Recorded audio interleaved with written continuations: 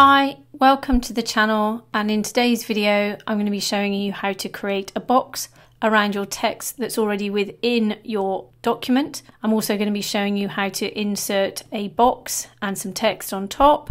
In addition, I'm going to show you a more flexible way and customize that box and text. And then finally, how to insert an image or a photograph and insert some text on top.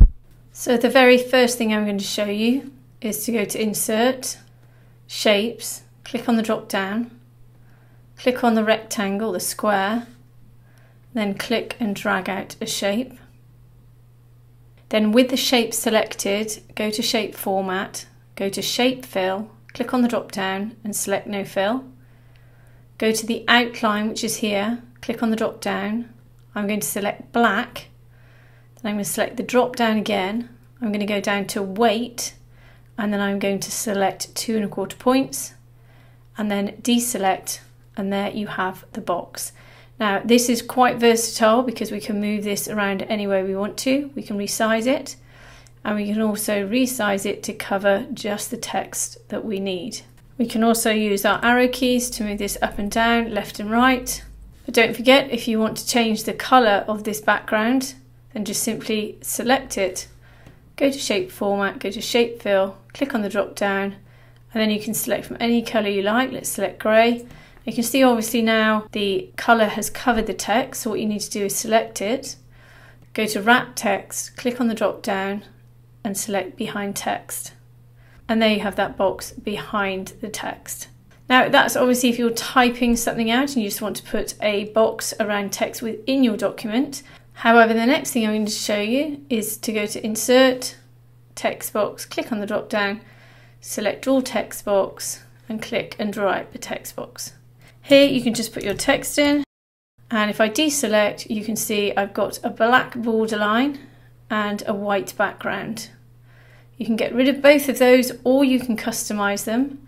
So select the box, go to Shape Format, and once again you can select a fill color.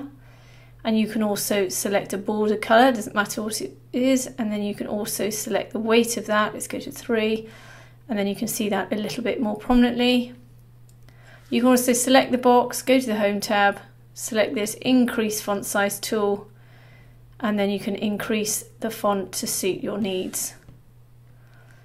And again, you can go to this icon here, which is Center Text, and then it's neatly all inside that box. Now, whilst this is really quick and simple, if you want a little bit more versatility, then once again, you can go to Insert, Shapes, click on the drop down and click out a rectangle. Then go up to Insert, go to Word Art and click on any of these that you want, but I'm going to click on this first one. Bring that down, and then I'm going to click inside, select Command or Control A to select all the text. And then I'm going to select this text box and just pull it down. Once again, go to the Home tab and increase the size of that text. I'm then going to press the Return key. There we go. And then I'm just going to center that text once again. Just take that down. Now, the reason you have flexibility with this technique is because in this box here, if we select it, go to Shape Format, go along to Format Plain and click.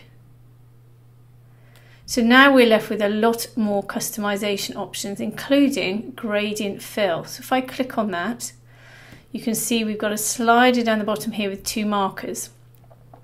You can move these sliders, and if I move the green towards the middle, I have more green in my box. And if I move the yellow one, you can see again how that adjusts. You can change the colours by selecting the marker, going to Colour, clicking on the drop down and selecting a different colour. You can add markers with the Add button or take them away with the minus button. You can also change the direction of the gradients.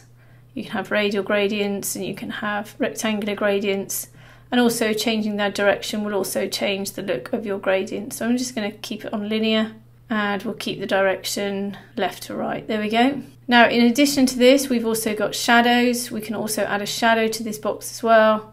So if you need a shadow for your text box, you can use that. And then we've got all these sliders as well that will make all those adjustments. In addition, if we click on the text, because it's word art, we've got a lot more text options here. And so if we click on these, then again, we've got all of these options with shadows, reflections and 3D formats. And also we've got a gradient fill for our text as well. You've also got a text outline, and also you can use a solid outline. Let's go to white. You can see now how that has an effect on the text. And also you can have a gradient line as well, which is not offered if you use normal text. So I'm just going to select no line for now. If you want all of this to be perfectly aligned, select your text box, hold down your Command or Control key and select the box behind, go to Shape Format, go to Align, select Align to Center, and then Align to Middle. And if you want it to work together, you can group it by going to Group, and now it's just one group. You can undo that by simply selecting Ungroup, but then you can move this text box anywhere in your document. So that's the third way. And the final thing is to insert your text onto a picture. So let's select from our stock images. You can select from your files. Let's select this image here. When you insert an image, you won't be able to move it. So select it, go to picture format, go to wrap text and select in front of text. There we go. Let's just move that here so we can see it. And then once again, we're going to insert a text box, go to text box, draw text box, and once again, we'll go straight over the top here.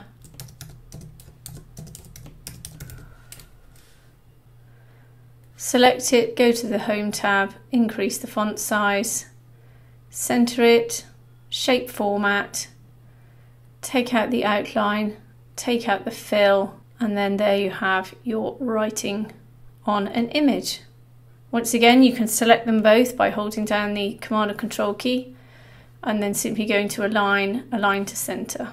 So I hope that's helped you today. If it has, please like and subscribe and have a great day.